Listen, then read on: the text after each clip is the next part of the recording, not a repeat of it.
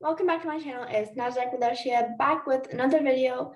Today, I am so excited to have my camera back finally. I could not bear that old one. And today's video is going to be about a special stock. Some stock that all of you people know, and it's Moderna stock. I figured I'd do a stock analysis since I haven't done them in a long time, and I actually kind of miss them, believe it or not. So before I begin, I want to say I'm not a financial advisor. You should always do your own due diligence and research before taking part in any investment scheme. Let's get into it. So today is going to be really special since Google has added a feature called quarterly earnings, and then they just give us financials. So this makes my job easier. So I don't have to go and search up financials from some other sketchy website because you can't really find them. So Moderna Inc. currently trading at $349.32. It's up 20.82. Sorry, not 20.82. That's $20.82, and it's on the Nasdaq index. Ticker symbol, if I didn't mention, MRNA. It's up 6.34% today. And why it's up, we'll discuss that near the end of the video. But what's most important first is as soon as we go to Google Finance, what do we have to do? We have to look at the PE ratio. So the PE ratio is a little under the stock price, which means it's undervalued, and it's either undervalued or investors aren't directing the attention. But the stock price is also high, which means investors are willing to put their money in it, but the PE ratio is lower than the stock price. So it means that this stock is undervalued.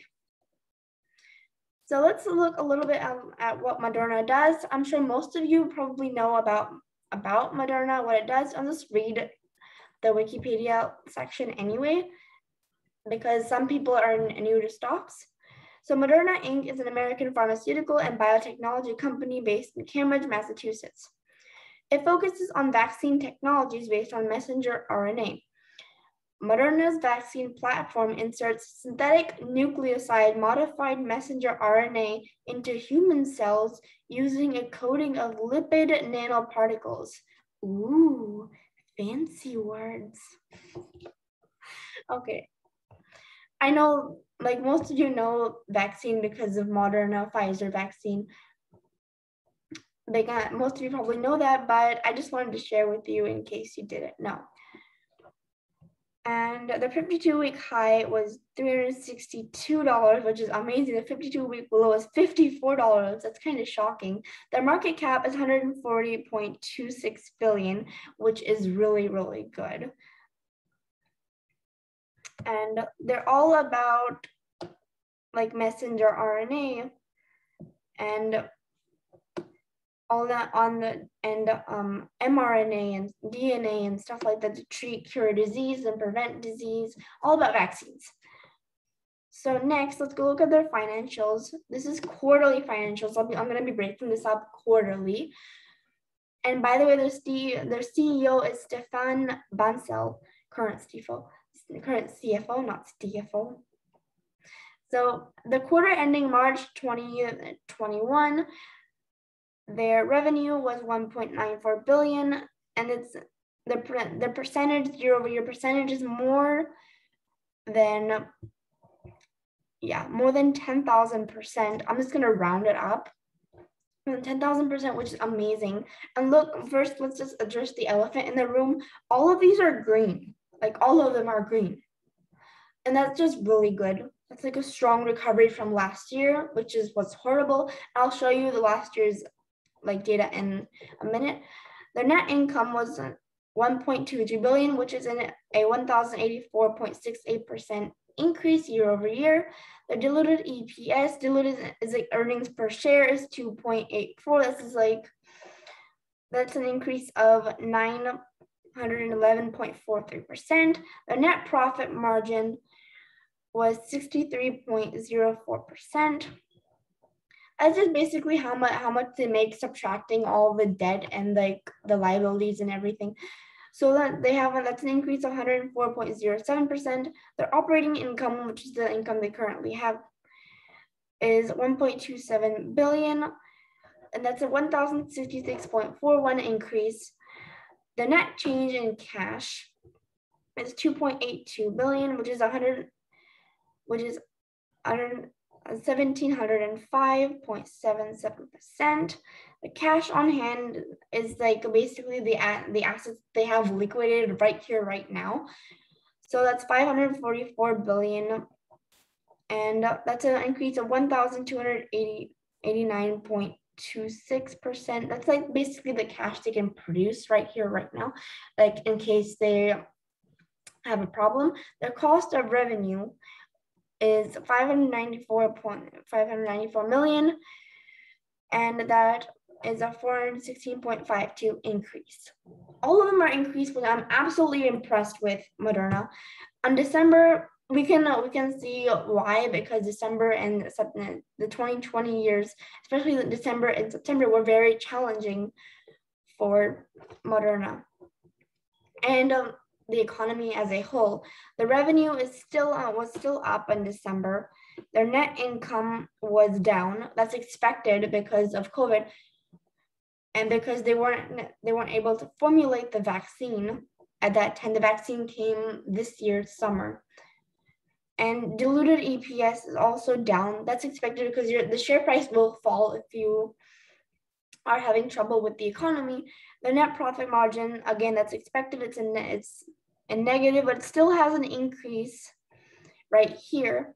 And that's still okay, because in September 2020, it was like net. It was like minus still, but that's a good increase. Where was I now? Operating income is negative, again expected. Net change in cash, they still did a really good job, because most of these are still green, only 3 of them are not. Their cash on hand are still up, cost of revenue still up.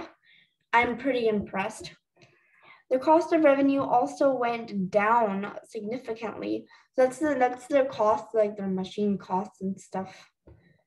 Their operating income still was down here. It went up and just saw a tremendous increase on September 2020. It was the same thing. For whatever reason, they don't have a diluted EPS, which confuses me, because there should be a diluted EPS, because the share price will always rise and fall. Let's see what's negative. Operating income and net change in cash. Net income was negative. That's expected. Surprisingly, in June 2020, they did really well, except for, again, they don't have a diluted EPS, which again confuses me. The revenue in June 2020 was 66.35 million. I don't know why I can't say numbers properly today. The net income was minus, but then it shows an increase of year over year, because the 2020, let's be honest, wasn't the best year. So net profit margin was negative. Like, some of these are negative, but they see an increase because they're less negative than the previous quarter. You get what I'm saying? But they still did a fantastic job in recovery, and now they're all great. And let's see major catalysts. Why Moderna stock jumped today? I said I was going to talk about that. So shares of Moderna rose on Wednesday after fellow drug maker Pfizer reported strong sales of its COVID-19 vaccine and raised its full year revenue forecast. Why do I feel like I'm running my mouth too much? Am I? As of 3:30 p.m. ETD, the biotechnology company stock price was up more than 6%. So what? Pfizer generated $7.8 billion in coronavirus-related revenue in the second quarter. The healthcare giant right now expects to deliver 2.1 billion doses, and it earned $33.5 billion in COVID-19 vaccine revenue in 2021, up from its prior estimate of $26 billion. So basically what this means is that these vaccine companies, the ones that produce COVID vaccines, will follow the trend of each other, because the demand is the same. Pfizer's strong sales performance and financial outlook bode well for Moderna. Demand for safe and effective COVID-19 vaccines is rising as new coronavirus strains emerge and case counts mount around the world. What they mean is that the rising US, UK rising UK COVID cases and European COVID cases, as well as our own COVID cases that we are having rising. If I just pull it up, if I put US COVID cases, in a second this should load. It's about 108,000. I checked it this morning. I always check the cases for whatever reason. 108,775. A while back, it was 3,000. 3,500 just this month. And this is like mind-blowing for me. I've never seen something grow, like cases grow this fast. Okay, so Moderna's vaccine rivals that of Pfizer in both safety and efficacy, which means it's likely to also benefit from the same factors that are driving its competitor sales and profits sharply higher. Investors can expect to receive updated revenue and earnings projections from Moderna when it reports its second quarter financial results on August 5th. That's not that far away, is it? Today is the 28th. Okay, there's like 3 more days till the month ends. And then August 5th, that's like 8 more days. It's not bad. So Moderna has seen its stock rally by 35% over the last month and remains up by almost 11% over the last 5 trading days alone as the good news keeps coming on for the COVID-19 vaccine major. This is another catalyst for growth. Last week, the company said that the US government was buying another 200 million doses of its COVID-19 shot, which will likely be used to vaccinate children, excuse me here, or be used as booster shots. This is in addition to existing orders of 300 million doses that the company will likely supply by the end of July. The new deal could be valued on an upward of $3 billion, assuming a price of $16.50 per dose, which is the price the US paid for the original vaccine. So, in conclusion, Moderna is doing a fantastic job at recovering from the economy of 2020, and it's now growing like crazy. It's growing like fungus. And I feel that it has like many good catalysts for growth in the year of 2021. So thank you guys for watching this video. I hope you enjoyed this video, found this information helpful. Please be sure to like, comment, and subscribe. If you made it till the end of this video, if you're one of those lovely, beautiful people, thank you there. Please be sure to comment powder puff below. And that's also your cue to subscribe. See you in the next video. Love you guys. Bye.